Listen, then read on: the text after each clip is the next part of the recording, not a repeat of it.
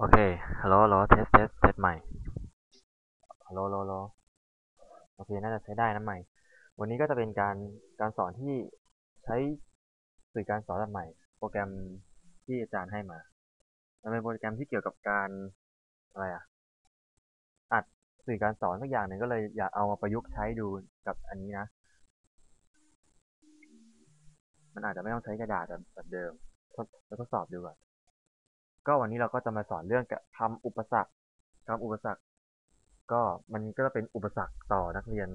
ที่มาเรียนฟิสิกส์ใหม่ๆแรกๆก็จะมีปัญหามากก็จะสอนสำหรับน้องม.3ขึ้นม.4พวกนี้ส่วนใหญ่ที่มีปัญหาคือเป็นคำอุปสรรคก็คือการเปลี่ยนหน่วยอืมนิยามคำอุปสรรคก็คือคำนำหน้าหน่วยคือ prefix นั่นเอง prefix ก็คือคำนำหน้าใช้นำหน้าหน่วยเพื่อให้หน่วยที่ใช้เนี่ยเล็กลงหรือใหญ่ขึ้นโอเค หลายๆคนที่เพิ่งจะจบมาจากม.3อย่างเงี้ยจบมาจากม.3ปุ๊บก็อาจจะเคยเห็นคำว่ากิโลเมตรกิโลกรัมนี่กิโลเมตรนะกิโลนี่กิโลแล้วตามด้วยเมตรกิโลแล้วตามด้วยกรัมหรือว่ามีหน่วยอะไรใหญ่ๆลูกบาทเมตรป่ะลูกบาทเมตรลูกบาทเดซิเมตรลูกบาทเดซิเมตรเดซินี่ลูกบาทเดซิเมตรลูกบาทเซนติเมตรนี่หรือมิลลิเมตร ประมาณนี้พวกนี้ก็คือคำที่มันเป็นคำที่ prefix คือมันจะเป็นตัวหนึ่งที่เป็นสัญลักษณ์ตัวเนี้ยเช่นกิโลก็เป็นตัว K หรือว่ามิลลิก็เป็นตัว M เล็กคำพวกนี้มันเป็นคำที่ใช้ในการทำให้หน่วยขยายใหญ่ขึ้นหรือเล็กลงอันนี้ประมาณนี้คือคนที่จบมาจากม.3ใหม่ๆเนี้ยม.ต้นใหม่ๆก็คือจะไม่ค่อยรู้ว่าไอ้คำพวกนี้มันคืออะไรอาจจะใช้การเปลี่ยนแปลงยากดูยากหน่อยก็เดี๋ยวจะสอนให้ดูอันนี้ก็คือ อยากจะมาสอนเกี่ยวกับการปรับพื้นฐานเฉยๆปรับพื้นฐานการเปลี่ยนแปลงหน่วยก็ค่อยๆดูกันไปสำหรับคำอุปสรรคที่จะใช้จริงๆมันก็เดี๋ยวก่อนหาก่อนเอ่อเมกะก็ใช้บ่อยเมกะกิโลก็เดคาไม่ค่อยใช้เซนติใช้บ่อยใช้บ่อยนาโนโอเคคำพวกนี้ส่วนมากเขาจะใช้กันบ่อยมากมาดูนาโนก่อนนาโนส่วนแรกถ้าเกิดเราใช้ใช่ไหมแล้วไอ้พวกนี้มันจะมีใน ถ้าเกิดขึ้นม .4 ใหม่ๆมันจะมีคำว่านาโนใช้ในการคิดคำนวณในวิชาเคมีก็จะมีความยาวคลื่นพวก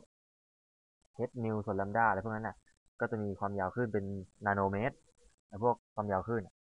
ส่วนไมโครก็จะเรียนพวกไฟฟ้าก็จะเป็นไมโครคูลอมไมโครฟาราดพวกนั้นเขาจะใช้หน่วยนี้ก็ต้องจำไมโครเป็น10^-6นาโน10^-9มิลลิมิลลิกับเซนติเนี่ย แล้วก็กิโลมิลลิเซนติกิโลเนี่ยจะใช้มากในพวกของการเอ่อการเคลื่อนที่แนวราบแนวตรงแนวดิ่งอะไรต่างๆนั้นก็จะมีการเคลื่อนที่ของรถก็จะเคลื่อนที่เป็นกิโลเมตรอย่างเงี้ยหรือว่าการดึงกล่องให้มันเคลื่อนที่ไปในระยะทางหนึ่งเป็นระยะเซนติเมตรแล้วก็เป็นมิลลิเมตรก็ว่ากันไปส่วนเมกะก็พวกออกแรงพวกพวกแรงงานอะไรพวกเนี้ยการทำงานก็จะออกแรงเป็นเมกะพวก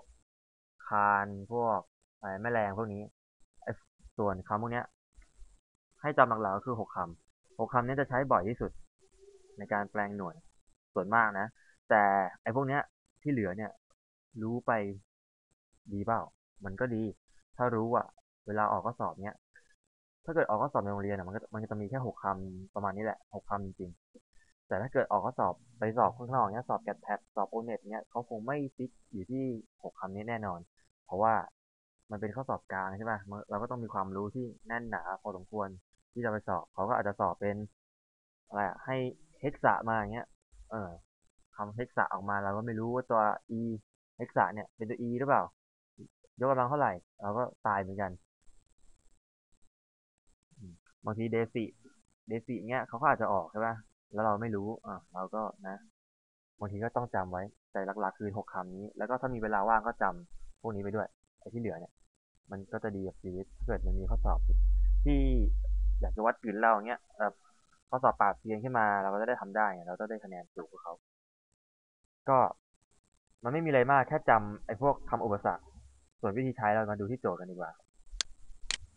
โจทย์ปัญหาอ่าโจทย์ข้อสอบฟิสิกส์เรื่องคำอุปสรรคข้อข้อหนึ่งมาดูข้อแรก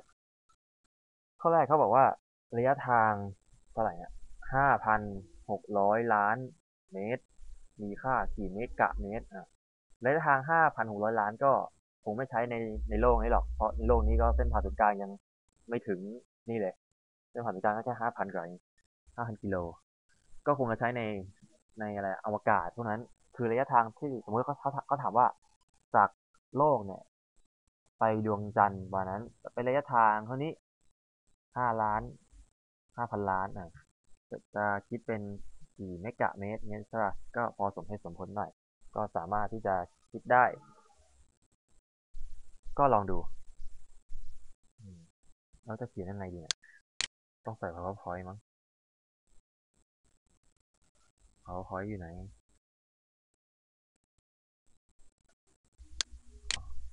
ยังไม่เคยใช้โปรแกรมนี้เลยก็ต้องลองดูมันจะเป็นอะไรที่ใหม่ๆมันคืออะไรเนี่ยเอาเป็นว่าเราลบไปก่อนแล้วกันเราต้องการสไลด์เปล่าๆแล้วสไลด์เปล่าทำไงเนี่ย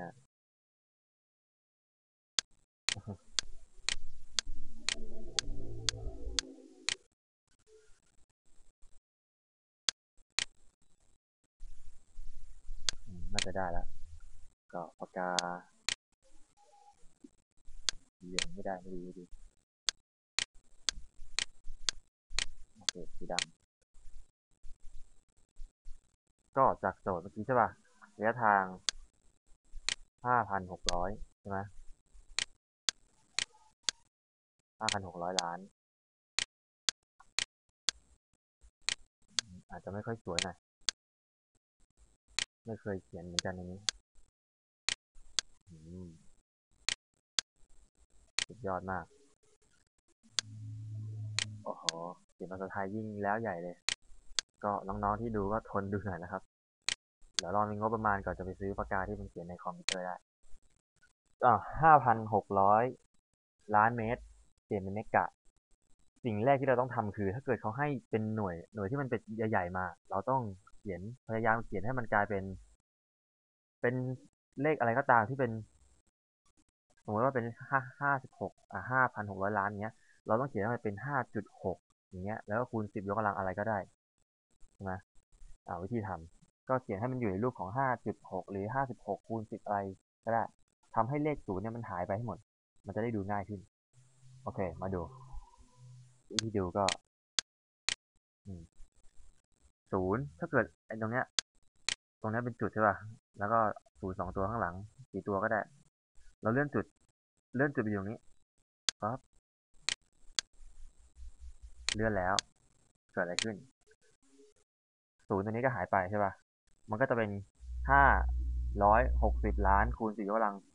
10แล้วถ้าเราเลื่อนไปอีกเลื่อนไปอีกเลื่อนไปอีกเลื่อนไปอีกเลื่อนไปอีกเลื่อนจนถึง5.6ใช่ป่ะนับว่ากี่ครั้งเลื่อน1 ครั้งก็นับหนึ่งเลื่อนมาตรงนี้หนึ่งใช่ป่ะเป็น1 2 3 4 5 6 7 8 9โอเคก็เป็น5.6คูณ10 ยกกำลัง5.6คูณ10 ยกกำลัง9 เมตรใช่ไหมก็เขียนใหม่ได้เป็น5.6จุดใหญ่ๆหน่อยคูณด้วย10 ยกกำลัง 9 เมตรโอ้ยเขียนลำบากมากเลยเดี๋ยวตอนต่อไปเขียนในกระดาษดีกว่าก็ต่อมาเขาถามว่าให้หาเป็นเมกะใช่ป่ะ เรารู้ว่าเมกะคืออะไรเมกะเมกะคือ10 ยกกำลัง 6ใช่ไหมเมกะคือ10 ยกกำลัง 6ก็เอามาเขียนเมกะ10 ยกกำลัง 6เราจะทำให้มัน10 ยกกำลัง 6เนี่ยกลายเป็นเมกะแล้วก็ลองพยายามเขียนดู 5.6 เขียนยังไงก็ได้ให้ไอตัวเนี้ยออกมาเป็น10 ยกกำลัง 6ให้ได้ก็เป็น10 ยกกำลัง 3คูณกับ10 ยกกำลัง 6ใช่ไหมทีนี้เห็นตัวนี้ป่ะ10 ยกกำลัง 6เป็นเมกะแล้วโอเคไหมเราสามารถเปลี่ยนไอ้10 ยกกำลัง 6เนี่ยกลายเป็นเมกะได้เลยไอ้ตัวนี้ก็คือเมกะตัว M ใหญ่นั่นเองที่โจทย์หา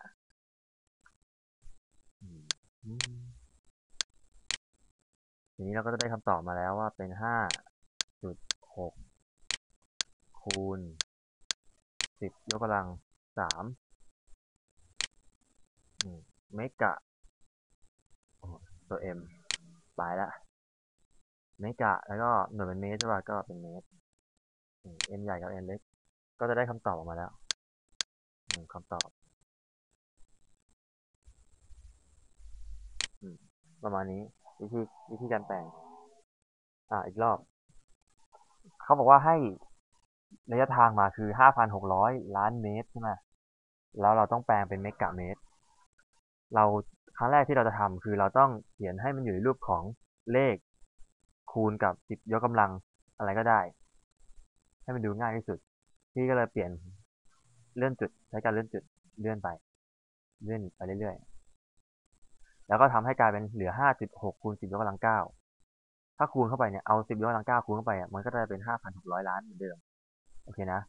เสร็จแล้วไอ้เมกะเนี่ยเมกะที่โจทย์เขากำหนดมาคือ10 ยกกำลัง 6เราก็ดึงสิ10 ยกกำลัง 6ใช่ป่ะก็ดึงออกจาก9ใช่ป่ะเราสามารถแยกไอ้10 9ยกกำลัง10 ยกกำลัง 9เนี่ยออกเป็น10 ยกกำลัง 3คูณกับ10 ยกกำลัง 6ได้เสร็จแล้วไอ้10 ยกกำลัง 6เนี่ยมันคือเมกะเราก็เปลี่ยนไอ้10 ยกกำลัง 6เป็นตัว m ซะเป็นเมกะก็กลายเป็นตัวนี้เสร็จแล้วเราก็เอาไอ้ตัวข้างหน้าเนี่ยเขียนเหมือนเดิมแล้วก็เขียนเมกะตามด้วยหน่วยของเมตรเราก็จะได้เป็นคำตอบออกมาก็ประมาณนี้ตัวข้อนี้ก็ข้อต่อไปเดี๋ยวดูกันในกระดาษแล้วกันน่าจะดีกว่านี้